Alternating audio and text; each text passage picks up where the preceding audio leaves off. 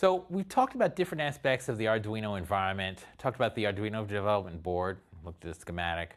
We've talked about the Arduino IDE and basics of how to use it. Now on top of that, the third aspect of the Arduino environment are the shields. These are hardware shields. So these are add-on hardware together with libraries that control and access that add-on hardware, and we'll talk about that and how useful it is. So Arduino shields are basically add-on boards. Daughter boards is another term for this, that interface with some other device, usually an integrated circuit, but it can be anything. So the idea is that there are often devices that you want to connect your Arduino up to that are complicated, okay, and require an integrated circuit, an IC, to access them. So take an Ethernet controller, okay, an Ethernet jack. That's a complicated interface. If you want to talk to an Ethernet jack, you can't just wire straight to it. You need to talk to an Ethernet controller chip, a chip that is made to speak the Ethernet protocol. And you need to wire that Ethernet controller chip up to your chip, and it's a complicated thing, and you need to control it. And you know the data sheet for the Ethernet controller chip could be 150 pages long, and you got to understand that, and it's a complicated process. So what happens instead is an Ethernet shield is a board that already has the Ethernet controller chip, say, wired on there. So you don't have to do any wiring. All you do is just take this board and you stack it directly on top of the Arduino. So the Arduino, it has the pins along the sides. Has the holes along the sides that connect to the pins. So the shield is the same size and it's got pins underneath it. So you can just stack them on top, push the shield right into those holes, and then the wiring is all done for you. You don't have to figure out how to wire it to the Arduino. You just stack it and it's wired. So the hardware part of it, the wiring part, is all done. And in addition to the wiring being done, there are library functions. So every shield comes with a set of library functions, pre-written functions that you as a programmer can call to do things with the component. So like with Ethernet jack, Ethernet card, Ethernet shield, you would have functions that allow you to access the internet and things like this that are simple, right? You don't have to understand anything about the Ethernet controller and the complexities of it. You can just call this function and it will do the task it's supposed to do.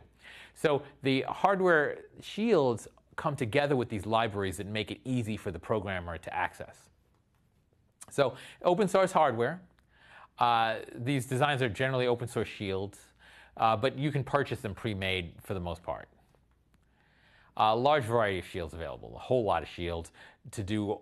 Arduino's been around for a while, people love it, so there are shields to interface with all kinds of different circuitry. It's a big advantage of the Arduino platform. It's a big reason why people use it because they can use different types of hardware, exotic types of hardware that are built into a shield, but they don't have to understand the details of the hardware. They can just call the library functions and be happy, and things are easy for them. So here are some shields. There's a complete list at shieldlist.org, but there are lots of lists, so just Google around out there. But we can see here we've got the Ethernet shield. I got that one first, and we've already seen that one. It allows you to, it's a wired Ethernet shield. So if you want to connect to the internet through a wired connection, you would take one of these shields, pop it on top of your Arduino, and then you can connect an Ethernet jack up to, Ethernet wire up to that and connect to a network. Next is the color LCD shield. So Arduinos don't have screens. So say you want it to have a screen, so you want a color LCD, and the shield has a color LCD screen built into it, and it has Ethernet. It has underneath, you can't see it there, but there's a processor that's connected to the shield that speaks to the shield. It speaks to the screen and allows you to control the screen. And then there's a synthesizer shield, a music synthesizer. So if you want to generate music, nice music, you can take this shield. It actually has jacks to connect to a speaker, and you can talk to speakers and play nice music, MIDI music and things like this. These are just a few, but there's a long list of shields, and they are a real benefit of the Arduino platform. Now, the great thing about these shields is that they come with these libraries that make their use easy. So I'm just giving you a taste of what these libraries do for you. So let's take the Ethernet shield.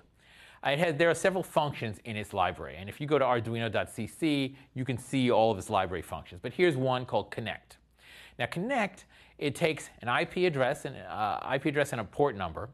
So the IP address, whatever the internet address is that you want to connect to, plus the port number that you want to connect on, you pass those as arguments, and this function connect will open up a connection with some remote device. Okay? So at the high level, it's a straightforward thing that you want to do to start a connection with a remote device. Now, it's very easy to do with this library function. You just call connect with the address and the port number, and bam, the connection is open. But in reality, it's actually a much more complicated operation that has to be performed. So you can see the code that I have there. That's the implementation of the connect function. So all these libraries are open source, so you can go to arduino.cc and look and find this implementation. That's where I grabbed this code. Right? I went and grabbed this code. It's an implementation of the connect function, right? The connect method. And you see it there, and it's complicated. Okay, I'm not going to go through it and describe it. That's not the whole function, actually. That's less than half of the function. I just took the beginning part, right? But it's a complicated piece of code. And to understand it, you have to understand something. You have to understand details of Ethernet, what it's doing. You have to understand the controller, the Ethernet controller, and how it works. So these are things that regular people don't generally want to understand. They just want to open up a connection. So this library takes care of all those details. You never have to look at this code. You're looking at it now, but you never have to look at it again. You can just call connect, and bam, there's a connection. So you can call the function and ignore all the details, and it's a nice abstraction for you. Thank you.